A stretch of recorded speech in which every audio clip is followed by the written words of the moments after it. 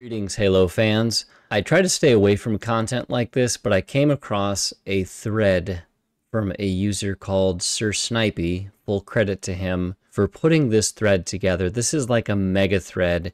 I wanted to go over this and just show how Halo got off track. I talked in a previous video about how Microsoft's marketing team kind of fumbled the bag with Halo Infinite, but there's a lot more to the story. And I wanted to be very clear about where I got that information from. So let's begin. The move to customize loadouts and kill streaks in Halo 4 to appeal to Call of Duty players. Halo 5 Guardians Hunt the Truth marketing campaign, misrepresenting what the game would be about. Halo 5 Guardians use of loot boxes, aka rec packs, that could be bought with in-game currency or real money, which gave players pay-to-win advantages in their new multiplayer mode, Warzone. Halo 5 launched, Missing Forge, added later. Split Screen, never added, as well as fan favorite modes like Infection, Oddball, King of the Hill, and Griffball, all added later. And if you go to Sir Snipey's profile and you find all of these and you read them, there's a common theme, I think, with all of this. And I think it's more reflective of what has happened in gaming at large and not just with 343. I'm not trying to make excuses. The thing that I would like to talk about is just games launching incomplete. I always wait for Steam sales, but it's not just because of the price. I would be more apt to buy games on day one if they launched complete games. For example, with the Master Chief Collection, I knew just from the chatter that I saw online, it wasn't complete. There were a lot of bugs. It wasn't functional from day one. I'm not interested in dealing with all those problems.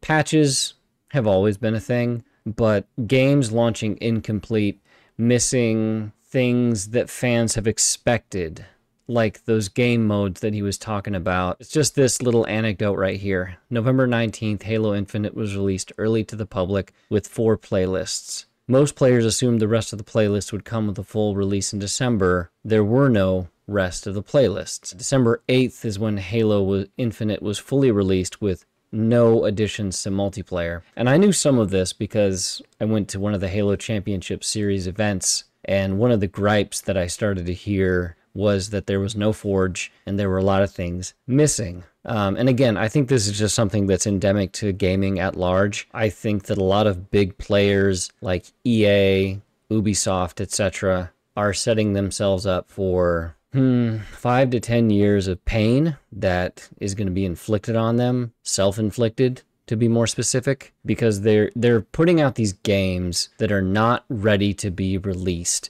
When you have self-inflicted chaos in an industry that is a billion-dollar industry, multi-billion-dollar industry, I don't have a lot of sympathy for the people that are running the show because, again, it's hard to maintain the sort of groundbreaking leaps and bounds that Bungie did with Halos 1 through 3, Reach, ODST, etc.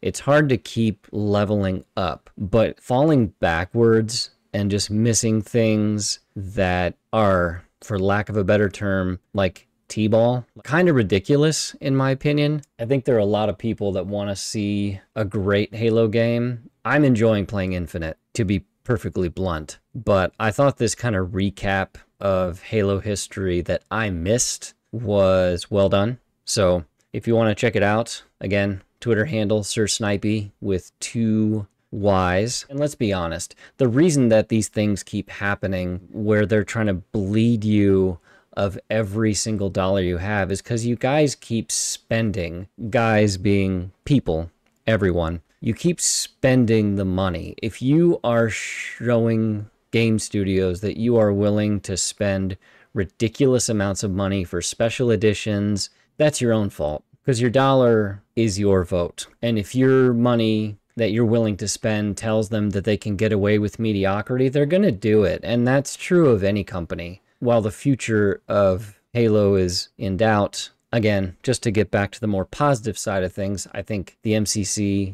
is fun. It's enjoyable. Halo Infinite, I'm enjoying it.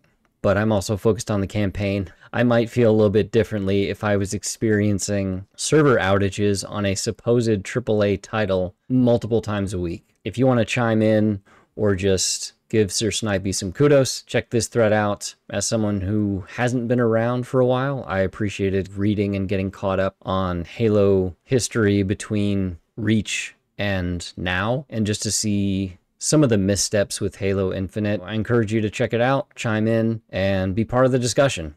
Halo's community has always been one of its greatest strengths, and whatever the future of Halo is, they can only remaster games for so long. Eventually, somebody's going to have to step up to the plate in order to deliver a great modern AAA Halo experience. It can happen, but it's not going to happen with Microsoft trying to pinch pennies. You got to have a great studio like Bungie doing it, and you have to be willing to pony up money for the marketing department. I see so many old Halo ads reposted that I know the appetite is out there. And there are older gamers like myself who Halo's been a part of my gaming history for 24 years now. So we're here and we're willing to spend money. We're just not willing to be cash cowed, and we want a complete game, not the promise of a complete game. So whoever ends up developing the next stages of the Halo universe, we're rooting for you, but mediocrity must not be on the menu. Thank you, and have a good day.